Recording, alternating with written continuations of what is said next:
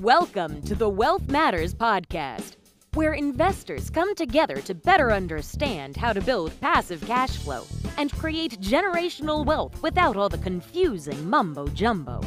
Here's your host and co-author of Amazon #1 bestseller, Alpesh Pamar.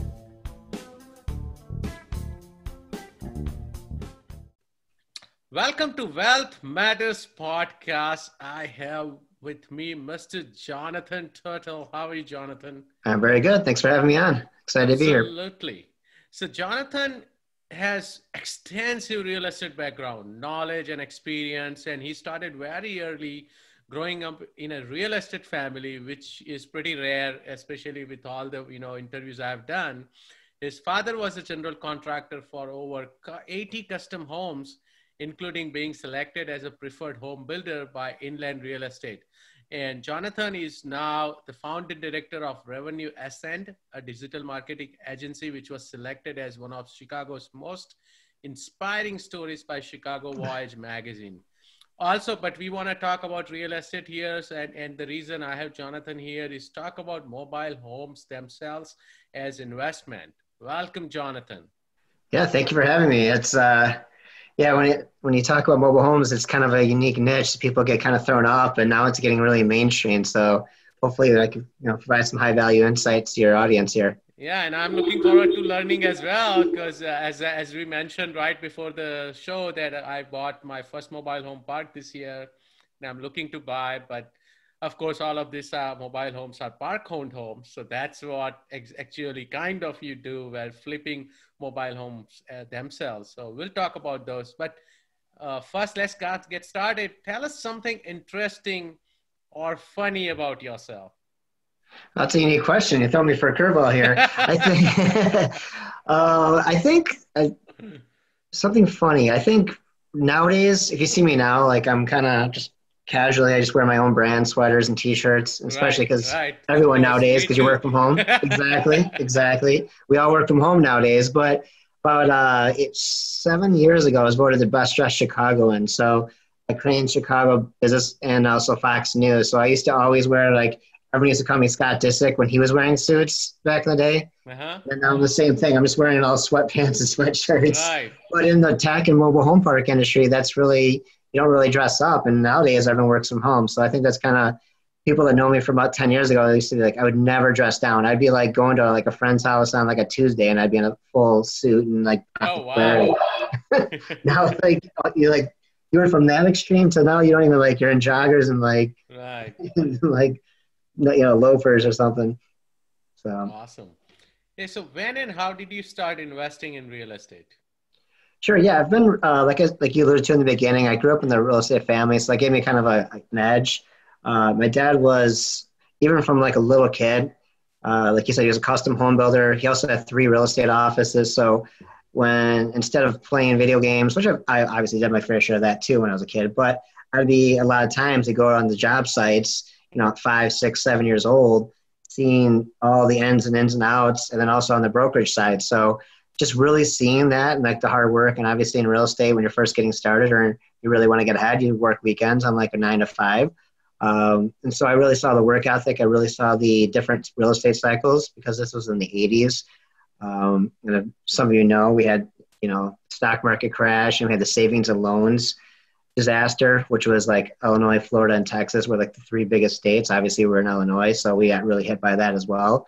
So really seeing the different challenges and nuances of different economies, and then also seeing real estate from multiple angles. I think that kind of gave me a really competitive advantage. And then my dad and I got our first park about 15 years ago. Wow. Yeah. So at that time it was still kind of unique. Not many people really knew about it.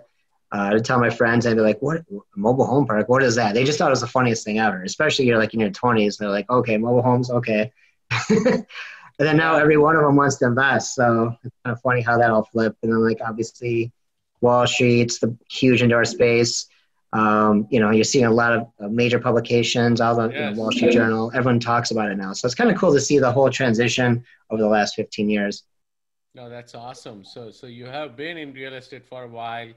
Compared to you, I'm a newbie. I started learning about real estate in 2011 and pretty much started heavily investing since 2015. So I'm still a Nice. newbie, taking baby steps. Nice. No, but at least the more you compound and more you put into it and take action, that's the biggest thing with real estate. Is get some mentors, actually take action, get in part of deals, and you learn the best that way. So that's the key. Got it. So we mentioned mobile home parks, and I think everyone understands it's a park or a trailer park, which is what was called before. So what do you see a difference between mobile homes from, let's say, 15 years ago to now? I think they have changed a lot, right? Yeah, yeah. So here's the kind of the '90s was like the heyday of manufacture for mobile homes. I think at the peak, like late '90s, it was like 375 or 400,000 mobile homes per year. And just to give you context, right now, the last couple of years, it's been pretty consistent, 95 to 100,000 new Oh, manufactured homes wow. per year. Wow, And the that's a reason huge is, difference. yeah, the reason is anything past 1976 when HUD became involved. Before that, anybody could build a mobile home. Like you could just have like, like your backyard and you have a big yard and you could start building your own mobile homes. That's how it was Wow. pre-HUD, before 1976. After that, government came in and said, hey, no, this is people's, they have to live. So we're going to have certain stipulations. Right. But the quality of the homes, like anything from the 90s on, they'll have the shingles, they'll be the build quality, the width will be everything you want in like a normal affordable housing. So from the mid 90s on, it's going to be pretty comparable to the newer homes.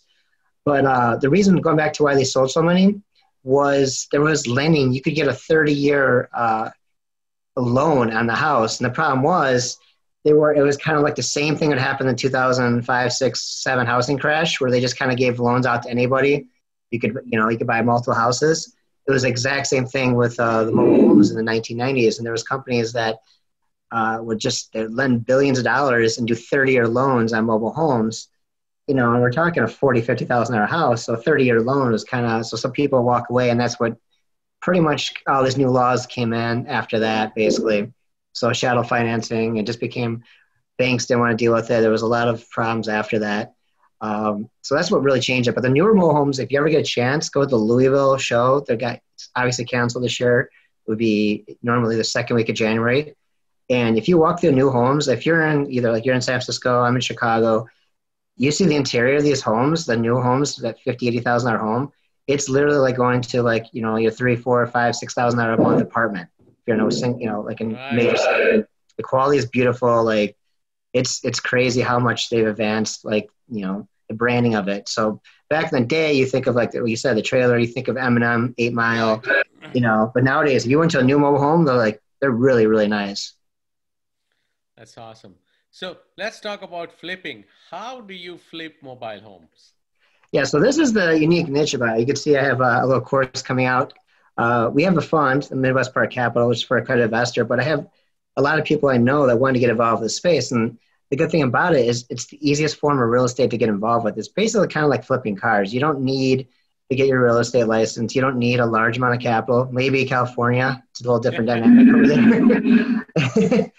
But you can still, even over there, just give you an example, you could flip trailers over there and make $100,000 a flip. So it's all relative. Like over here, say you're in the Midwest, you're in Indiana, Wisconsin, Illinois, and you're flipping a 70s or early 80s mobile home, you could probably get it for $3,000 or $5,000, if not less. Put $3,000 or $4,000 in it and flip it for $15,000, $20,000. Make $5,000 to $10,000 with like less than a week of work. And the beauty about flipping mobile homes is the really cool thing is, unlike those TV shows where everyone else is, how many flipping TV shows do you see out there for single family? It's like 30 shows out there. Everyone and their brother has a flipping show, but there's not one teaching you how to flip mobile homes.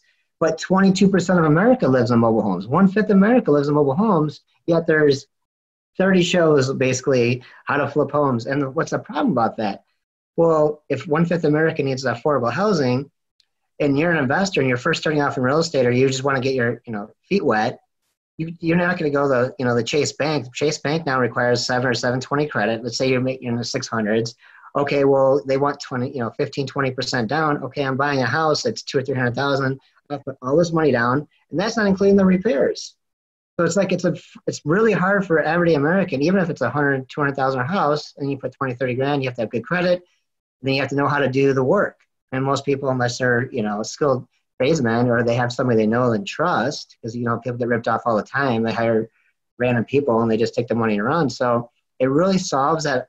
The mobile home flipping and the mobile home investing is just a really cool niche that affects a large portion of people. And what the value for the people is, if going back to what you said with the new mobile homes, if they keep these older mobile homes, it's a lot more affordable for the everyday American. So if you flip a 70s or early 80s home, and now you're keeping a $15,000, $20,000 home and it's beautified and brand new and it's good for another 30 years, it's way cheaper for that family that needs that affordable housing than going and buying an $80,000 home. So you're helping them get a better home. Everything's gonna be new and nice inside, and you make a nice profit. And the best part is, it's not crazy complicated. There's not all these challenges that the normal real estate has, like single family real estate has.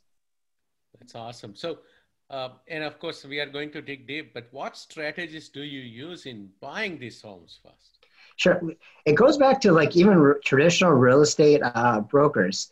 So one of the easiest ways, I would first start off with, besides obviously Facebook, Craigslist, I'll go more in depth in that in a minute, but FSBOs, drive around, look through, Google the local parks in your area, see which ones are, put in MapQuest or, Google Maps, you map them out so you're efficient, and then literally just drive for sale by owner signs, because usually those people, A, they don't want to work with a broker, B, they're not marketing it, they're just putting a window and hoping somebody drives by. They're not, I guarantee, like 9 out of 10, from our experience, is advertising on Craigslist or Facebook. So it's only the people that are literally driving through the park see that unit. So you come up to them and say, hey, what are you looking for? And sometimes some of these people, you're not trying to lowball them, but see what they're really looking to acquire. And the beauty about it is, unlike regular real estate, there's not a lot of, there's not like the Zillow truly, you might see a mobile home here and there on there, but no, there's not like a market for the actual prices. So it's kind of like arbitrage. Think of like if you have an e-commerce store and you're drop shipping items, like you can market a little better and position a little brighter, you can make all the money in between there. And so solving that problem for that person that doesn't know how to market it, just wants to get out of it, a lot of times there's just people that just want to just get out of it and move to another state. So they're not really looking to maximize dollars. So just being creative, just finding it, drive through the parks, see who has a FSBO for a sale by owner, talking to them. You could do a sale and contract, you fix and flip it. There's a couple different strategies you could do with it. And then if you want to be, you're in Silicon Valley, San Francisco area, market on Facebook. Facebook Marketplace is super effective. It's crazy how effective it is. So you take it from one avenue, arbitrage into another market in Craigslist and Facebook, and it's pretty incredible. The people you see, like we get, except for as I do in our communities, I'll get 65, 70-year-old people that you wouldn't think would be, they're like, oh, thank you so much. I found this on Facebook. You're like, what? So they're looking on there. You could, and that's half your demographic. So it's kind of arbitrage, and it's super complicated. And most mobile home owners, they don't want to deal with brokers. And then brokers, how many brokers do you know that want to go take their Sundays to show, sell mobile homes for $200 or $100? They don't want to do that. Yeah. Exactly. They are not going to make much, and they don't want to even, venture out in some of these parks. Yeah. They wouldn't make and plus they have to have a percentage to their brokerage house. They don't even like working unless it's a certain, like we were talking before this, unless it's like a big enough commission. So that's your angle. Cost.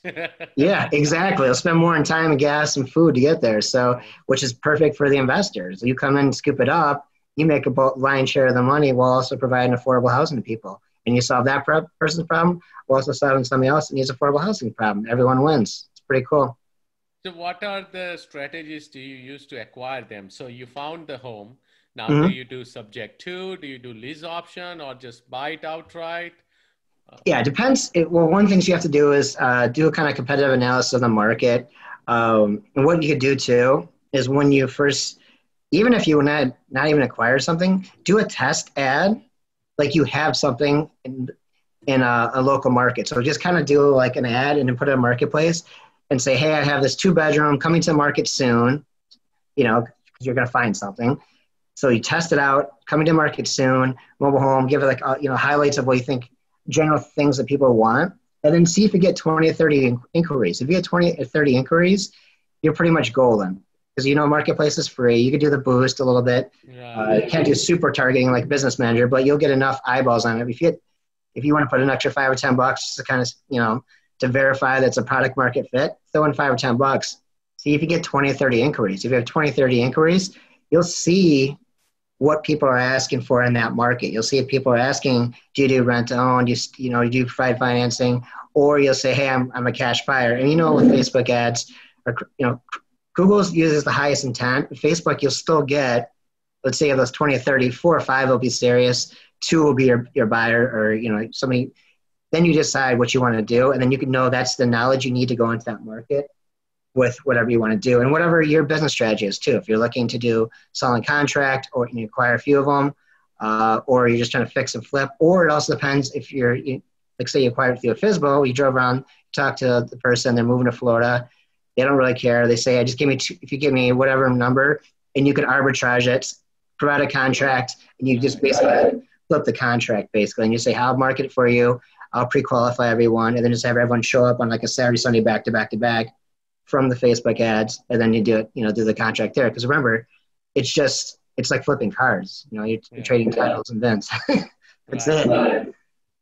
So yes, we spoke about finding them, then acquiring them, and you kind of mentioned how you sell it. So again, I want to dig deep. How are you selling these homes? Again, on different, are there different strategies, and do you keep some of them? It depends on what you're best for us, for what makes best of us, because we, as park owners, this is just a side income, which is great. And we talk about this in the course, like eventually to really provide that long-term income, like you're a park owner, you want to own the park. And then that's the secondary income is flipping trailers and, bringing tenants in is the ideal. What you want to do is have, tenants paying down your mortgage. So we teach them, find a local area where it's a mom and pop, because the majority of our industry is highly fragmented, and most of these people that own it, unlike pretty much all other real estate classes, is we're pretty much mostly mom and pop ownership, like 85 to 90% still currently, which means it's a great opportunity for people to come in for the next, we have like a 5 or 7 year run to this point. I think more like 5, because everyone's trying to get in our space. We did so well this year with COVID, crushed so many other, and we did right now, just to give people context, 94% collection rate and collections in mobile home park rents, according to institutional data. Comparatively, apartments, Grant Cardone's like, indestructible. Yeah. Well, they had like 75 to 78 nationally. So we have a 20-some% higher collection rate. And remember, our demographic, there's 10,000 baby boomers retiring every day. Yes. 70% of them only collect Social Security and have very little savings, like 30 or 40,000. So they, in a mobile home, in every market is usually a third the price of a house and half a price of a garden style apartment of the exact same quality. And the thing is, on top of that, so we have 10,000 people every single day that need that affordable housing. You can't develop new parks. You basically have, you have this moat, you control everything. So you're going to have so much demand, you're solving this problem. And that's the beauty about this industry. So the marketing isn't just doing your deal research, but you have the demand there. You just kind of put it out there. That's awesome. So I have a couple more questions regarding the strategy. One is, can you do this remotely, right? So let's say I live in California. I don't have anything to do in, let's say, Little Rock, Arkansas, or, somewhere in Kentucky.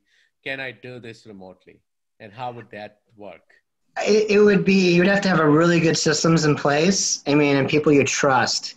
So you could acquire them, but you need to have somebody walk through it to make sure, verify the title, walk through the unit, not just have this person say, oh, it's great. And then you come in there and like, it's missing the AC unit or something.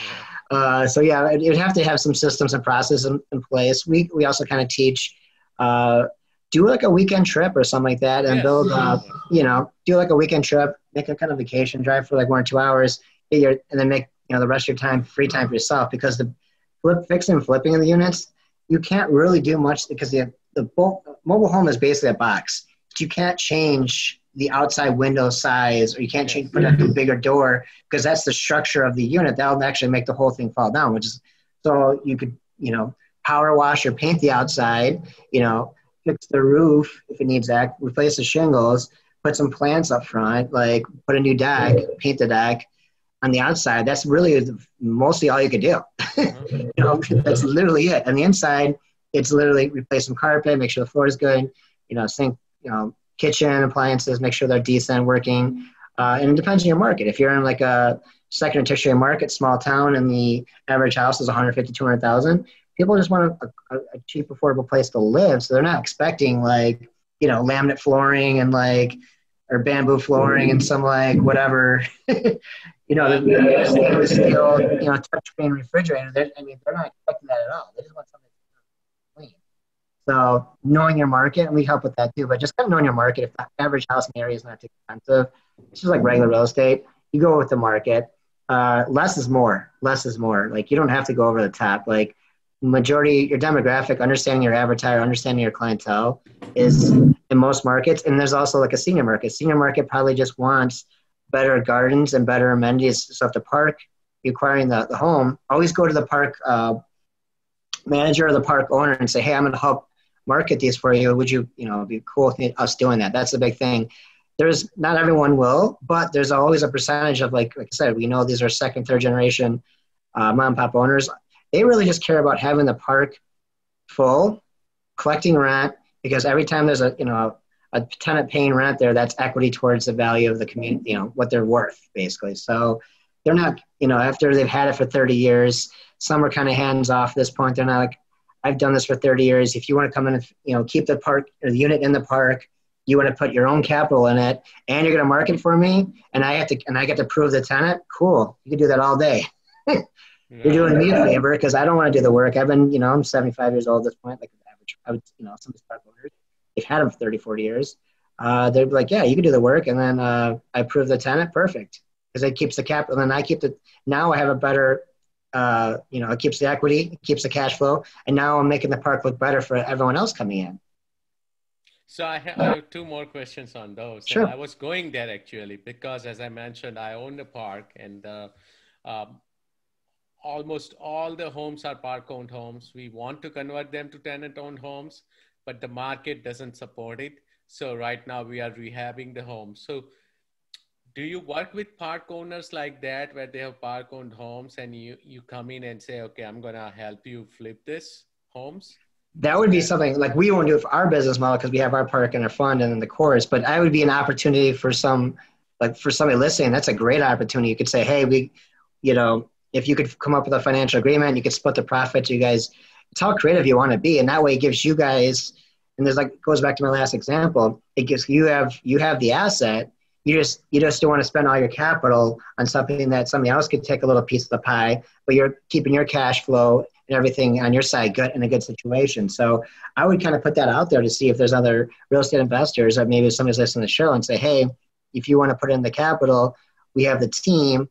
And because especially if you're in your first couple parks, it's the learning curve. The biggest thing is understanding the tenants stay for 14 years and you can't develop new ones. There's only about 10 new parks. The biggest challenge is making sure your infrastructure and systems and process and any old units are up to speed and your CapEx is caught up. Once your CapEx is caught up, which means, the streets, fixing any potholes, cutting any trees that are, going to fall in a home.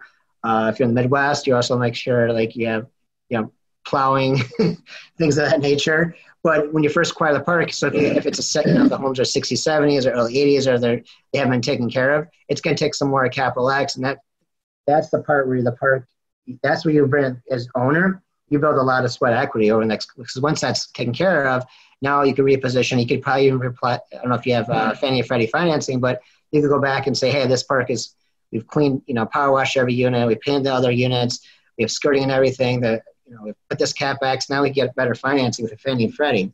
So, but for the people listening, you could say, hey, let's do one or two, start with one, prove the model, see if you want to invest, you like it, we'll give you exclusive access to the next 5 or 10 units we have here in the home. You guys could just negotiate what makes sense. And that's kind of what we see.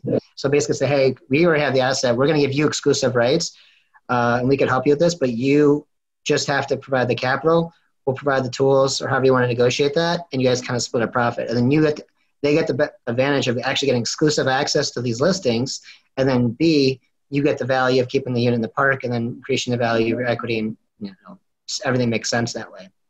So, and another question, because I work with a lot of other park owners as well, and they're usually apprehensive about letting investors buy homes in the park and then renting them out.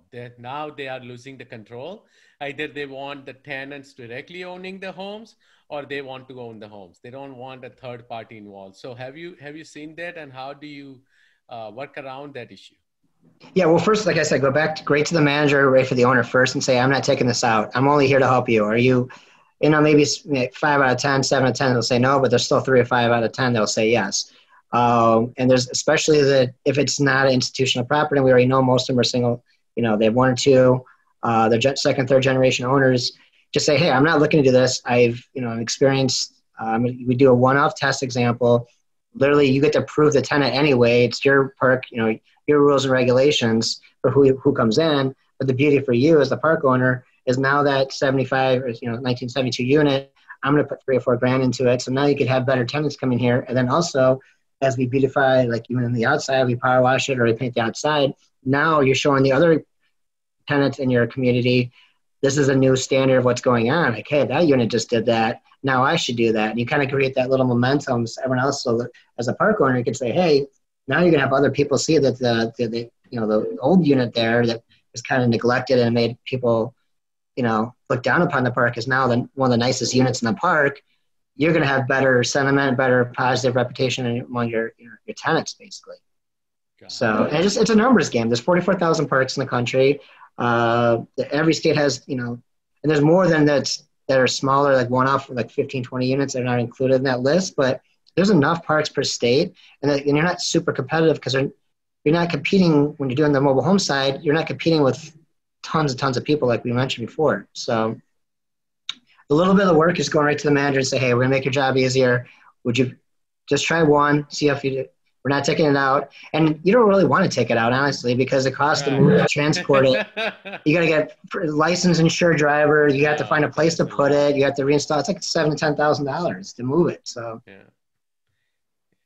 let me ask you, now that you have done this so many times, are there any gotchas to keep in mind while flipping mobile homes? I didn't hear the first part. Any what? Are there any gotchas, right? Are there any, things you need to keep in mind while flipping homes? Yeah. The big key, the title, make sure you have it in your hand. Back taxes. And sometimes the back tax is not a bad thing. It actually worked to your advantage. Because, for example, like in Illinois, if you lived across the street in like a small town, and because there's not really there's one right outside Chicago, but most of them are second and tertiary markets. So like they're a couple hours or an hour from major cities usually. And in these small towns, like say the average house is 150, 200,000, that real estate tax, like Illinois is really, really high, just like California is really high in taxes, but Illinois is astronomical for real estate tax. I think we're the highest in the country. It'd probably be $3,000 or $4,000. That's the $200,000 home in the middle of nowhere. And then across the street, if they live in a mobile home park, they're paying like $10 a month. So they're saving $3 grand as another value as a tenant. You're saving $3 grand a year, and they stay there 15 years. That's $45,000. It's not equity, but it's tax savings, and you get the same school, same fire, same police. So it's one of the crazy advantages of it. So what you're looking for when you're buying it, they say, hey, I haven't paid in taxes. Make sure the taxes are caught up. If they're not, this actually worked to your advantage. You could say, oh, we owe like $500 in taxes or $1,000 in taxes. Cool, we'll pay for those, but I'm going to give you a lower price for the unit. So it's kind of like when you're negotiating, it gives you like a bigger piece of the pie. You could say, hey, I could solve this problem for you, but now I'm going to give you $500 less, or not just $500. I'll give you X amount less for the actual unit because I'm solving your tax problem. You don't want that tax problem to follow you around. I'll solve that problem for you. Plus, as a bonus, I'll buy this unit off you. So it actually works to your advantage if there's a little money owed on it. Make sure. Just do a little market research. What's the market entail? Like I said, it's the data's not fully out there. There's like the MH Mobile Home Park Store, and there's MH Village, and some of these other websites that actually have like some mobile home park information. And then Zillow and Trulia will have ones that are listed by brokers, which 9 out of 10 times they don't even know how to price them. They're like usually so overpriced. So if you see those, mark those, and then circle back and after 3 months, because they definitely aren't going to sell. Because the broker thinks it's like a house and doesn't know how to price it. Be like, hey, no, we could come and solve this problem for you because, brokers, you don't have to pay them 6 points, the commission. And then they never show it, and they don't know how to price it. And then you come in, you have all the leverage because just like in regular real estate, you come back and saying, hey, I'll solve this problem for you. So make sure the VIN, taxes, and then just do a thorough walkthrough. And then you could also, what you could do is like a high level tip too, is just whenever you're looking either when acquisition or buying a park, or you could just go driving day and night. If you're really at that stage, go and act like, hey, I'm buying this for my grandma or my mom. She's going to retire over here. What's your thoughts? How's this park? How's the owner? How does everyone treat you here? Is there any problems? They'll tell you everything. You'll probably want to walk away after 10 minutes because they'll tell you their whole life. They'll start talking about everything going on, but you'll get an inside perspective. And like, oh, do you know any of the other units, how much they've sold for a year? They'll give you all the – it's kind of like your boots on the ground, your high-level information. Because they'll come out. Like if you pull up, you're a foreign car, or you see a car and somebody foreign to their community, they're like, dress down, don't pull up in another tip. Don't just pull up if you have like a Mercedes or high-end BMW. Don't drive that. Go to Enterprise or go to Turo and get like a $20 car, and a button-up shirt. Don't look like you're trying to buy them out. So they don't want it. They won't talk to you. But if you look like the part, like, hey, I'm looking to buy this for my mom or grandma or whatever it is, you get the inside perspective. So those tips will definitely help.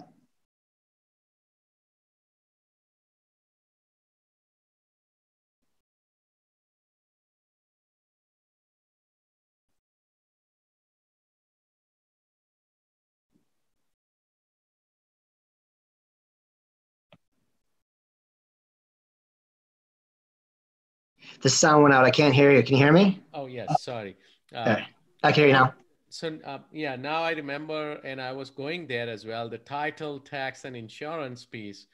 How do you make sure that the title is solid? Because this is a personal property. Yeah, exactly. There's I just found about the source too. It's called, I think it's called snickerfish or snickfish. Yes, snickfish. Yep. Yeah, I just found out about them, and they're just like, they seem to have this on point. I haven't used them yet, but I'm definitely going to use them. It seemed like them as well. Yeah. Okay. Yeah. So there's not a lot of resources in that regard. So sometimes it's kind of just doing your own due diligence, but like I just found out about them in the last couple months here. So I think they seem to be a good resource. Got it. And what about, do you keep insurance when you buy the home, and how do you get the insurance? Yeah. And then so this industry's got a lot of little weird gray areas. So one thing I didn't even get to mention too, I should probably bring this up too. If you're the park owner, there's the 21st cash program too. So if you're looking to bring in, I think it's 10 minimum homes. If you want to bring in brand new homes, it's a Warren Buffett's program basically. They also have some financing options too to provide, I forgot to mention, for even used homes I've heard. I haven't explored it yet, but I've heard that besides local credit unions. And then so dealing with them, and they'll have different requirements of what they want, and then also, and I always make sure everyone's licensed, bonded, insured, whatever, everything signed, make sure they sign it, make sure they prove or demonstrate, your contractors, anybody you have working, unless they're part of your existing team already, but like, you still want that, but having everyone licensed, bonded, insured, have kind of an insurance policy, umbrella policy. And then there's also, there's some manufactured housing if you're obviously you need manufactured housing if you own the park insurance. So there's mobile insurance. It's like the big Kurt Kelly is a big player. For parks. Awesome. So this was awesome. Let's take a quick break, and after the break, I will go through the usual questions I ask every guest. You're listening to the Wealth Matters Podcast. The Wealth Matters Podcast. For more info about what we do, check us out at wealthmatters.com. It's wealth, WEALTH, matters, MATRS.com. Welcome back to Wealth Matters Podcast. Jonathan, are you ready for 5 rounds? I'm excited. Let's go. Let's go. Would you be changing any business or investment strategy after coronavirus? No, because I was positioned correctly. I learned a lot from the last downturn and ended up being in the right niche. That's awesome. Favorite real estate or finance or any other related book?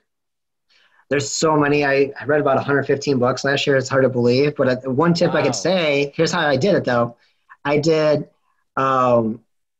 Scribed, the app, and then because I work out 5 or 6 days a week for an hour, hour and a half usually. So I do the audiobook. So the audiobook, an average audiobook, 6 or 8 hours. So you get one book a week right there. And then at night, I use it, before I go to sleep, I do that, or I do podcast, just continual education.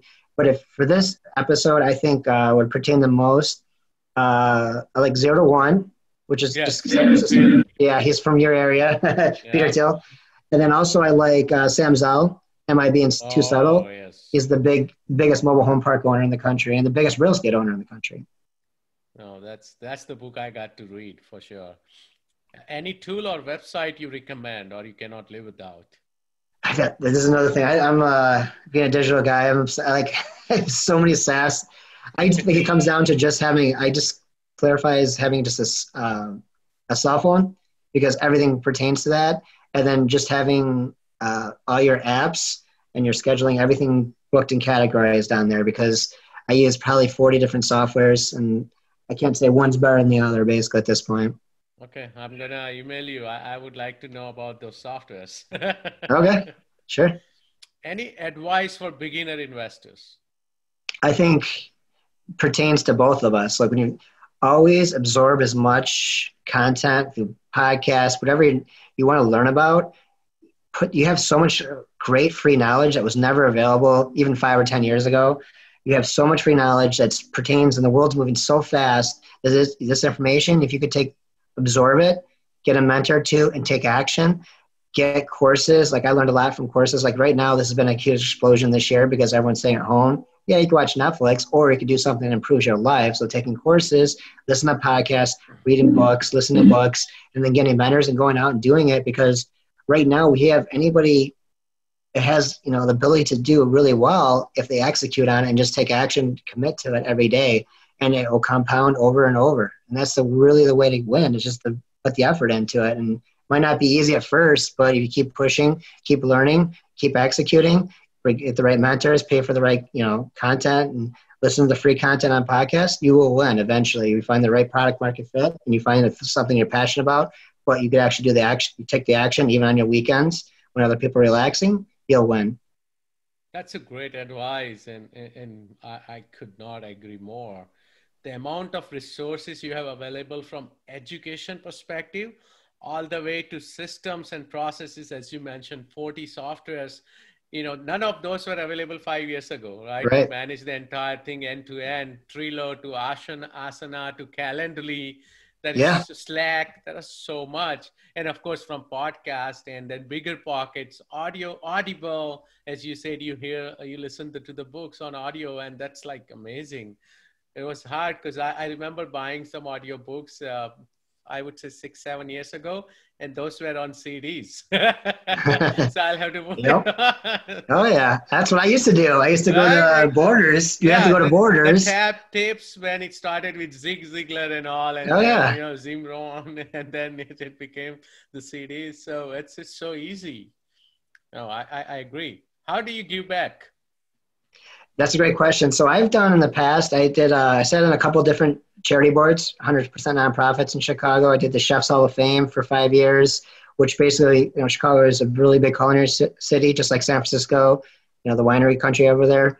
Yeah. So we celebrated a lot of the celebrity chefs, but then we would do an event so we could raise money for kids, underprivileged kids that couldn't afford culinary school. So we take the money from that, celebrate the chefs, like here's what you could achieve, provide them those resources, and then they would get, we pay for the scholarships. I did a couple different charity boards, and I also am really known for my dog. My dog's called Brownie. It's a little hot dog. And so I haven't done it the last 2 years. He's getting older because they get bad backs, little hot dogs. And I used to do an event every summer. We raise money for homeless dogs and awareness. And usually it'd have like 3 or 4 dogs get adopted and try to raise, a decent amount of money they went 100% to like the homeless dogs in Chicago.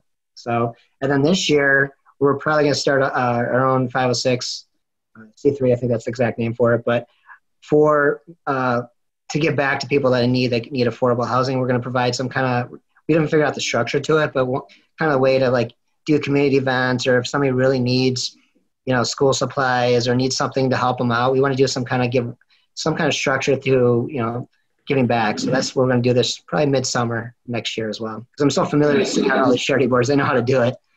Thank you for doing that. So how can my listeners reach out to you? Sure. Yeah. So I have we've mostly spoke the Mobile Home Wealth Academy. That's basically the login page. So it's mobilehomewealthacademy.com. That's not actually. I have 2 funnels, but I'm not putting the funnels up until the course content's done. This will be out, or when this airs, it should just about be wrapping up.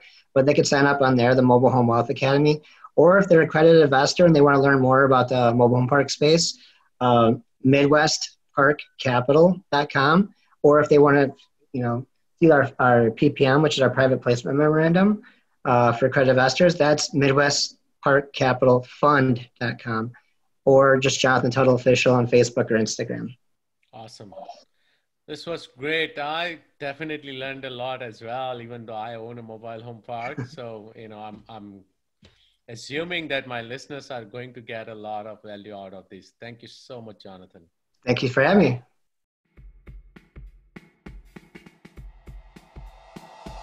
Thanks for listening to the Wealth Matters podcast.